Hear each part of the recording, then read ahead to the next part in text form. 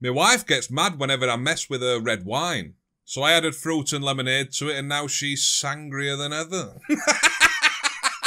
Hello again everybody and welcome back. Today I'm just going to be showing you a few different things you can change on your Fire Stick to make it run as it should and make it run potentially better than what it does at the moment. Right, so that being said, don't forget to hit that subscribe button and let's crack on.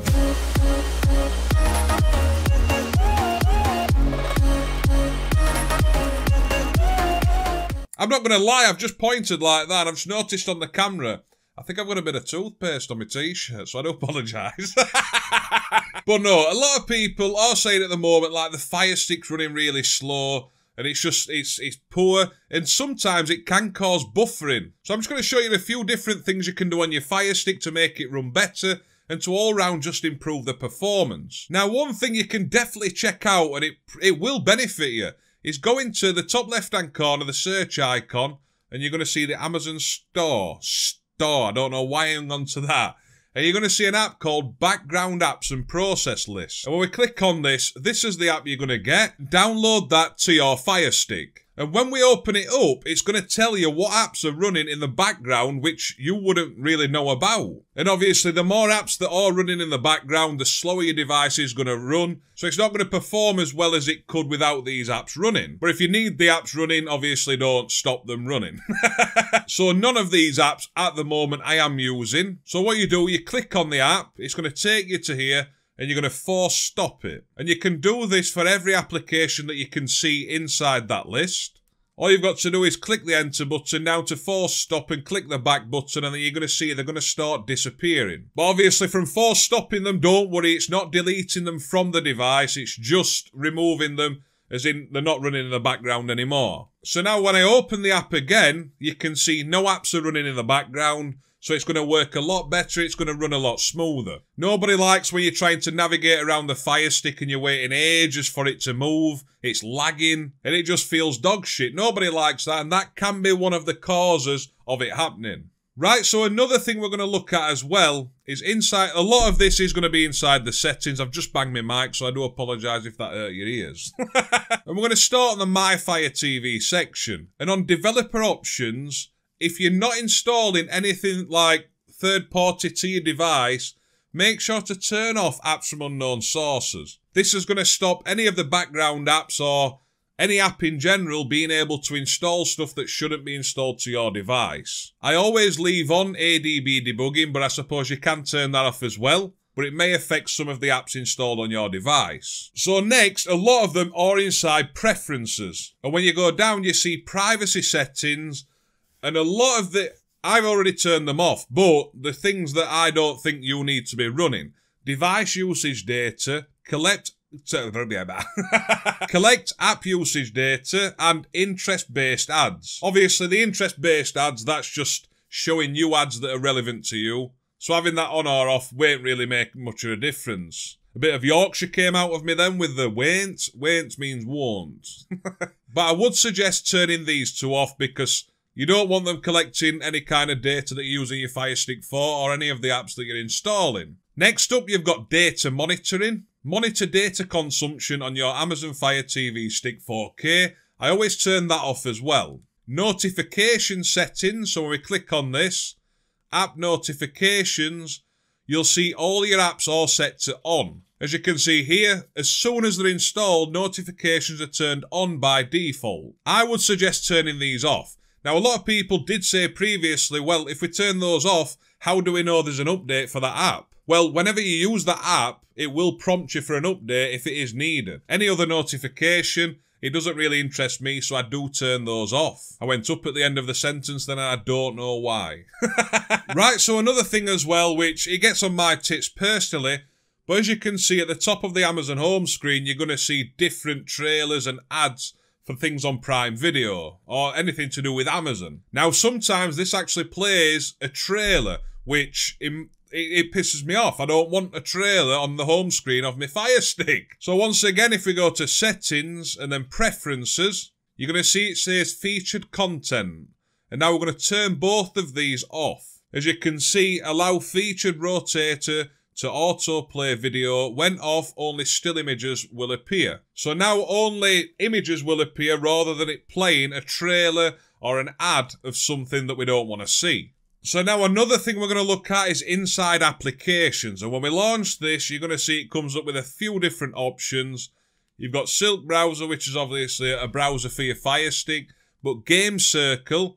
Now I don't even know what Game Circle is, to be honest. On select games, your progress is saved to the cloud by WhisperSync. You can turn this functionality off on this device. So I always turn that off because it's something I don't need, I'm never going to need. And if it's turned on, it's potentially another thing that's going to take up some of that performance that I could benefit from if it was off. You've got the App Store as well. When we click on this, you've got a few different options that may benefit you if you turn them on and off. In-app purchases, I always turn them off. And this is because you never know what the kids are doing. If they think it's wrong, they'll do it.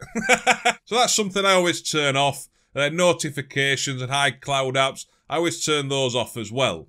So now if we go across to display and sound, you're going to see a few different options inside here.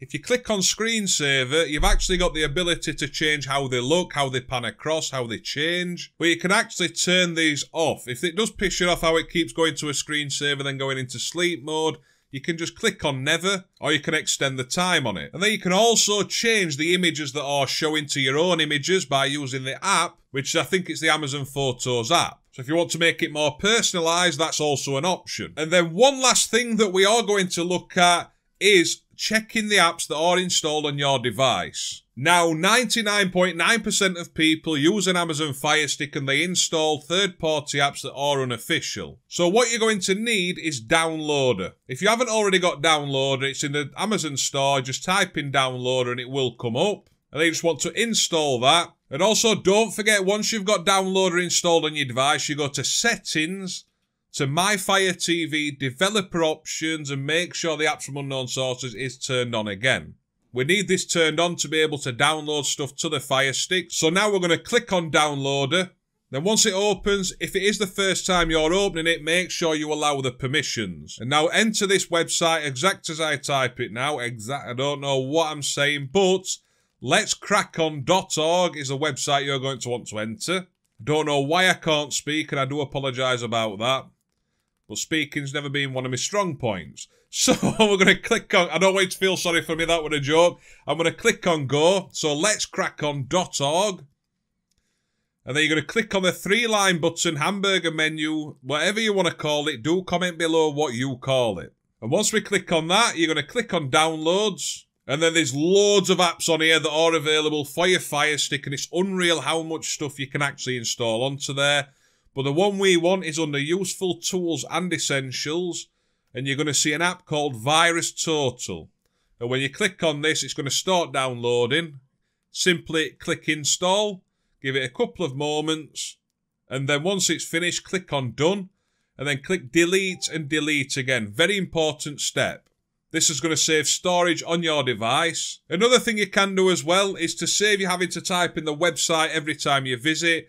Go to the top right hand corner, add current page to favourites, click on save, and now every time you launch Downloader, you can simply go to favourites, and then it's there, takes you straight to that page, makes things a lot faster and a lot easier. So once we've got VirusTotal installed on the device, we're going to go to Settings, Applications, Manage Installed Applications, and then you're going to scroll down the list until you find VirusTotal. We're going to launch the application, and I'm going to click the Enter button.